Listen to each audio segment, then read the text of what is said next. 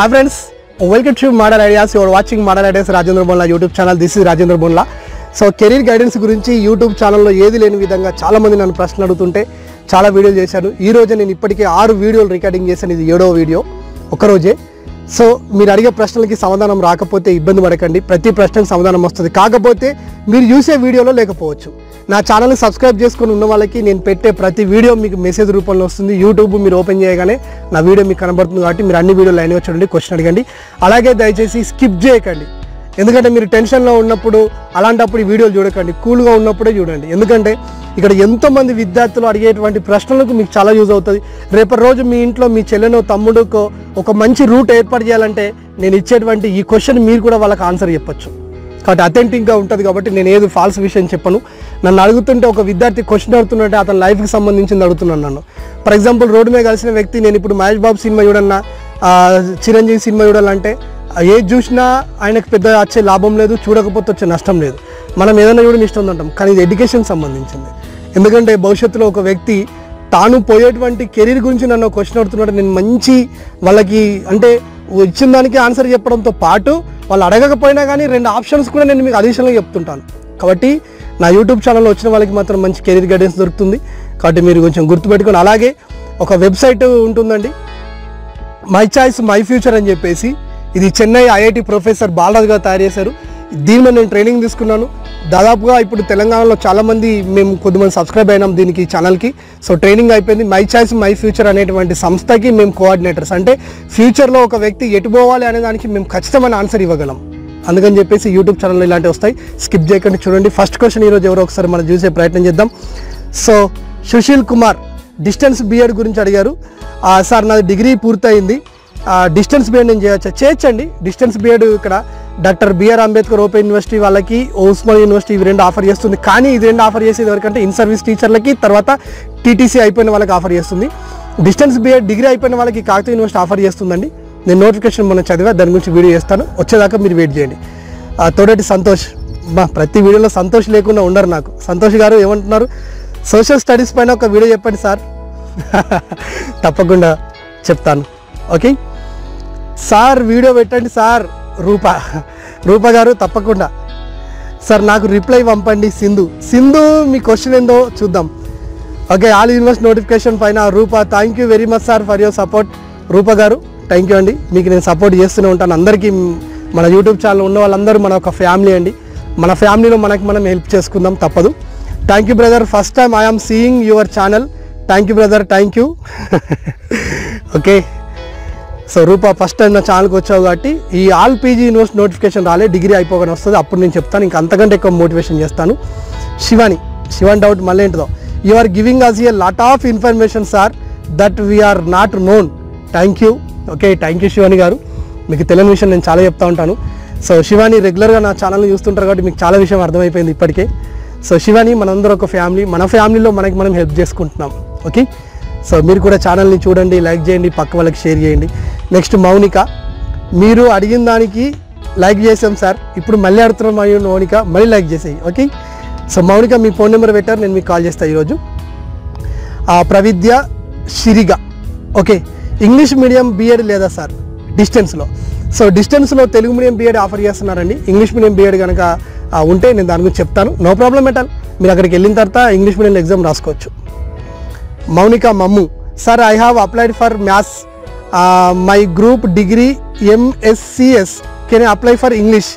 So మీరు మ్యాథ్స్కి apply చేస్తారు, maths ఉంది కాబట్టి. MSCS అంటే మీ మ్యాథ్స్, స్టాటిస్టిక్స్, కంప్యూటర్ సైన్స్ అనుకుంటా. Okay, no problem at all. అయితే మీరు మ్యాథ్స్ తప్ప మిగతా దేనికి ఎలిజిబుల్ కాదు, ఇంగ్లీష్ కూడా ఎలిజిబుల్ కాదు. కానీ B.Edలో మ్యాథ్స్తో ఎగ్జామ్ రాసిన తర్వాత మీకు సెకండ్ మెథడ్గా మాత్రం ఇంగ్లీష్ ఆర్ తెలుగు తీసుకోవచ్చు. ఇప్పుడు మాత్రం మీరు ఓన్లీ మ్యాథ్స్కి ఎలిజిబుల్ ఎగ్జామ్ రాసేంతవరకు. ఓకేనా? నెక్స్ట్ జ్ఞానశ్రీ, సోషల్ వాళ్ళు 3 పోస్ట్కి ఎలిజిబుల్ అవుతారా సార్? సోషల్ వాళ్ళు 3 పోస్ట్ కంటే మీరు అడిగిన క్వశ్చన్లో క్లారిటీ లేదండి. మీరు సోషల్ మెథడాలజీ మాత్రం ఎగ్జామ్ రాసుకోవచ్చు B.Edకి సంబంధించి. మీరు అడిగింది దేనికి? B.Edకి సంబంధించి మెథడాలజీలో. అయితే ఇప్పుడు మీరు సోషల్ ఎగ్జామ్లో B.Edలో సీట్ వచ్చిన తర్వాత తెలుగు లేదా ఇంగ్లీష్ తీసుకోవచ్చు, అట్లా ఉంటుంది.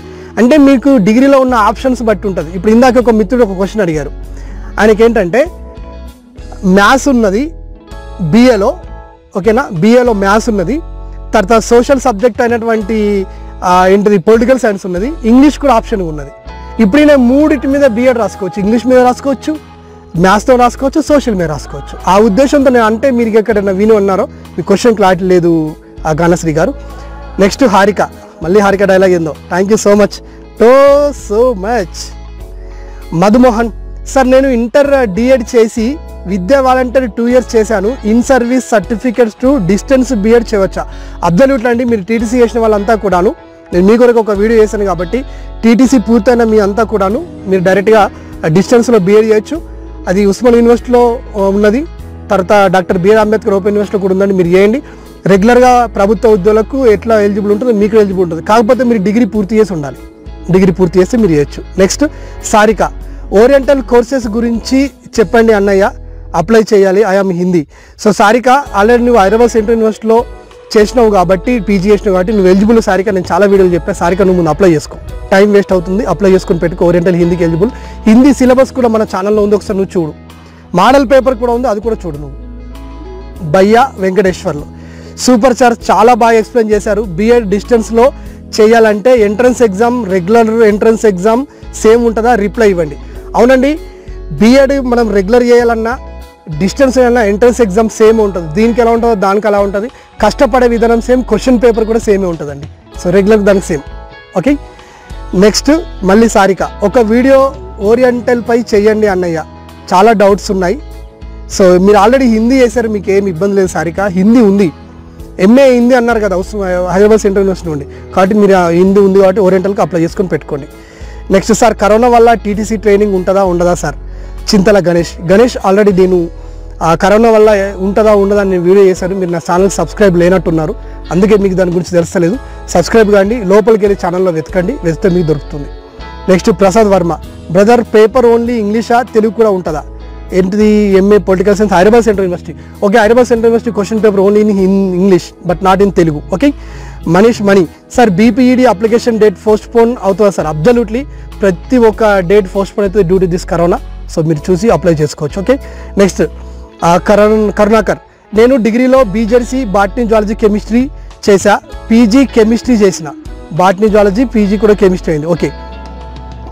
B.Ed బయాలజికల్ సైన్స్ చేసి సెకండ్ మెథడ్ ఫిజికల్ సైన్స్ నేను గురుకుల PGTకి ఎలిజిబుల్ అవుతాను. మంచి క్వశ్చన్ అడిగారు. ఫస్ట్ ఆఫ్ ఆల్ చూద్దాం. మీరు బయాలజికల్ సైన్స్తో ఏం చేస్తారు? B.Ed చేస్తారు. ఓకేనా? రైట్. సెకండ్ మెథడ్గా మీరు ఫిజికల్ సైన్స్ తీసుకుంటే మీకు డిగ్రీలో ఫిజిక్స్, BA డిగ్రీలో ఫిజిక్స్ లేదు కాబట్టి మీరు ఫిజికల్ సైన్స్కి నాట్ ఎలిజిబుల్. కానీ MSc కెమిస్ట్రీ చేస్తున్నారు. సో MSc కెమిస్ట్రీ ద్వారా గురుకులాలలో కానీ మోడల్ స్కూల్లో కానీ PGT కెమిస్ట్రీకి ఎలిజిబులా? ఇది ఒకటి ఉందండి. అయితే ఇది కొంచెం critical question. So MSc chemistry మీకు ఆల్రెడీ ఉంది కాబట్టి ఇక మీకు ఆప్షన్ లేదనుకుంటే చేయండి. ఒకసారి నేను దీన్ని కనుక్కొని చెప్పే ప్రయత్నం చేస్తుంటాను. కాకపోతే ఈ కెమిస్ట్రీ పోస్టుకు డిగ్రీలో ఫిజిక్స్ కెమిస్ట్రీ రెండు ఉన్న వాళ్ళకి మాత్రమే అవకాశం ఇస్తారండి. కాకపోతే ఇక్కడ MSc కెమిస్ట్రీ అన్నప్పుడు మీకు B.Edలో కెమిస్ట్రీ ఉంటే కూడా మంచిదే, ఎందుకంటే మీరు చెప్పేది ఫిజిక్స్ కాదు కాబట్టి మీకు అవకాశం ఇచ్చేయడానికే ఛాన్స్ ఎక్కువగా ఉంది మై డియర్స్. కాబట్టి మీరు బయాలజికల్ సైన్స్తో పాటు ఫిజికల్ సైన్స్ సెకండ్ మెథడ్గా తీసుకొని మీరు MSc కెమిస్ట్రీ ఉంది కాబట్టి B.Ed చేయండి. చేస్తే దీనివల్ల మీకు ఛాన్స్ అయితే ఉంటుంది. నేను ఖచ్చితంగా చెప్పగలను, ఉండే ఛాన్స్ ఉంది, కానీ తెలుసుకొని చెప్తా. నెక్స్ట్ వీడియోలో మీరు మీ ఫోన్ నెంబర్ పెట్టండి, నేను మీకు కాల్ చేస్తాను. Okay. Karunakar, which job or you doing? So నేను ఇప్పుడు చెప్పా, నేను ఇచ్చే క్వశ్చన్ బట్టి, నా యాటిట్యూడ్ని బట్టి, నా లాంగ్వేజ్ని బట్టి మీరే చెప్పండి నేనే జాబ్ చేస్తున్నాను, ఏ ప్లేస్లో చేస్తున్నాను, లెక్చర్గానా, టీచర్గానా, లేకపోతే బ్యాంక్ ఉద్యోగిగానా, లేకపోతే పోలీస్ జాబా, మీరే డిసైడ్ చేసి ఒకసారి ఆలోచించుకోండి. అందులో నేను ఏ కేటగిరీలో చేస్తున్నానో మీకు ఐడియా వస్తుంది. ఓకే, చెప్తా తప్పకుండా. అయితే వీలాగ్ వీడియోస్ అని ఒకటి చేస్తా. వీలాగ్ వీడియోలో మా పర్సనల్ గురించి మేము చెప్పుకోవడానికి మీకు ఛాన్స్ ఉంటుంది. ఆ వీలాగ్ వీడియోస్ కూడా నెక్స్ట్ అప్లోడ్ చేస్తా. అంటే వీలాగ్ వీడియో అంటే మేము సబ్జెక్ట్ కాకుండా ఏదైనా నేను ఒక ప్లేస్లోకి వెళ్ళి అనుకోండి, ఒక బుక్ ఫెయిర్లోకి వెళ్తే అక్కడ రకరకాల బుక్లను చూసి ఈ బుక్ మీరు చదివితే బాగుంటుందని నేను మీకు అలా చెప్పొచ్చు అన్నమాట. ఆ ఉద్దేశంతో చెప్తున్నాను. ఓకే. నెక్స్ట్ రేవంత్ అన్న, నాది ఓపెన్ డిగ్రీ అప్లై చేసుకోవచ్చా? అబ్సల్యూట్లీ మీరు చేసుకోవచ్చు అండి. ఓపెన్ ఇంటర్ వాళ్ళు ఓపెన్ ఏదైనా చేసుకోవచ్చు, మీకు ఇబ్బంది లేదు. Okay. Next Sivaramayya, okay sir, I dropped 1 year after 10th and after that I am now final year BSc. There is any problem to apply me sir? No problem at all, then you can apply for it, Hyderabad central university. Okay, next Harikrishna, Hyderabad central integrated courses చాలా course ఉన్నవి, అన్నిటికీ వేరే syllabus ఉంటుందా? Hyderabad central యూనివర్సిటీలో integrated PG arts science మీనే ఉన్నాయండి. ఇక్కడ arts సబ్జెక్టులలో తీసుకుంటే social సబ్జెక్టులు ఉన్నాయి, science సబ్జెక్టులలో physics, mathematics, chemistry, biology, system biology, తర్వాత ఇంకొకటి ఏదో ఉంది టైం ఇప్పుడు గుర్తుకొస్తలేదు, అది జియాలజీ. సో వీటన్నిటికి కలిపి కామన్ ఎంట్రన్స్ ఎగ్జామ్ ఒకటే ఉన్నదండి. నేను దీనికి సంబంధించిన క్వశ్చన్ పేపర్ కూడా నేను అప్లోడ్ చేశాను, ఒకసారి మీరు క్వశ్చన్ పేపర్ చూడండి. నెక్స్ట్ మళ్ళీ హరికృష్ణ, చాలా కోర్సు ఉన్నాయి, వాటి గురించి చెప్పండి సార్. ఎంట్రన్స్ ఎగ్జామ్కి అన్నీ చదవాల్సిందే, మీరు మోడల్ పేపర్ ఇస్తే మీకు ఐడియా వస్తుంది. నెక్స్ట్ జుట్టు చిన్ని, sir I am BSc biotechnology, can I eligible for biological science B.Ed? So చిన్ని గారు మీ క్వశ్చన్ క్లారిటీ లేదు. బయోటెక్నాలజీ అని డైరెక్ట్ అనొద్దండి, బయోటెక్నాలజీతో పాటు మీకు ఇంకే సబ్జెక్టులు ఏమున్నాయి? మైక్రోబయాలజీ, కంప్యూటర్ ఉందనుకోండి, యు ఆర్ నాట్ ఎలిజిబుల్. మీకు బాటనీయో జువాలజీయో ఏదో ఒకటి కనుక మీకు డిగ్రీలో మీ బయోటెక్నాలజీలో ఉంటే you are eligible for biological science method B.Ed. Question clarity లేదు మీది. Next Ganesh, sir integrated MSc chemistry, yes you can apply for integrated MSc chemistry and already I have uploaded చేశాను, మీరు ఒకసారి చూడండి. హైదరాబాద్ సెంట్రల్ యూనివర్సిటీలో కూడా integrated PG, integrated maths, integrated chemistry ఉన్నాయండి, కానీ నోటిఫికేషన్ రాలే, వచ్చినాక నేను చెప్తాను మీకు. ఓకేనా. Next Saif Afzal, sir now I'm BCom final year, okay, B.Ed చేయాలనుకుంటున్నాను, అంత సేమ్ టైం ఓపెన్లో ఎంకామ్ కూడా చేయొచ్చా సార్? ఓపెన్గా పీజీ చేసే వాళ్ళు ఉంటారు కదా, నేను B.Edలో ఏ సబ్జెక్ట్ తీసుకోవచ్చు sir? Please reply me, I am from AP government college కూడా చెప్పండి. ఓకే, షైక్ అరీఫ్, ఓపెన్గా మీ రెగ్యులర్గా B.Ed చేస్తూ ఓపెన్గా పీజీ ఎంకామ్ చేస్తే మీకు పెద్దగా నష్టం ఏం లేదు, రెండు ఒకే ఇయర్లో చేసినా ఇబ్బంది ఏం లేదు. కాకపోతే B.Ed చేసేటోళ్ళు మీరు ఎంకామ్ కాకుండా ఎకనామిక్స్ లాంటి సబ్జెక్టులు చేయండి, దీనివల్ల మీరు ప్రభుత్వ ఉద్యోగానికి యూజ్ అవుతుంది. సో ఎంకామ్ చేస్తే మీకు రెండు ఒకేసారి చేస్తే కూడా ఒక ప్రాబ్లం ఉన్నది. ఏం ప్రాబ్లం ఉన్నదంటే, మీరు గవర్నమెంట్ స్కూళ్ళల్లో కాకుండా మోడల్ స్కూళ్ళల్లో, గురుకులలో మీరు కనుక అప్లై చేస్తే దానికి కంపల్సరీగా ఎంకామ్ను B.Ed రెండు అడుగుతారు కాబట్టి రెండు ఒకే సంబంధించి అకాడమిక్ ఇయర్ ఉంటే మీకు ఎలిజిబుల్ ఇవ్వడండి, ఆ విషయం గుర్తుపెట్టుకోండి. ఓకే, సాయి ప్రియాంక కావచ్చు, డౌట్ ఏంటిది? Model papers can be found in any website of HCU, right the answer to the question and upload. Yes, already I have uploaded with key paper, just you can see in my channel. Okay, next వచ్చేసి sir PG entrance exam dates గురించి క్లారిటీగా చెప్పారా sir? So PG entrance exam ఏది కూడా విడుదల కాలేదండి ఇంకా, ఎందుకంటే డిగ్రీ ప్రాబ్లమేటిక్ ఉంది, డిగ్రీ అయిపోయినాక వస్తే క్లారిటీగా చెప్తాను, మీరు అప్పటి వరకు ఉండండి. Okay, next Harika princess, thank you sir. So thank you very much Harika గారు.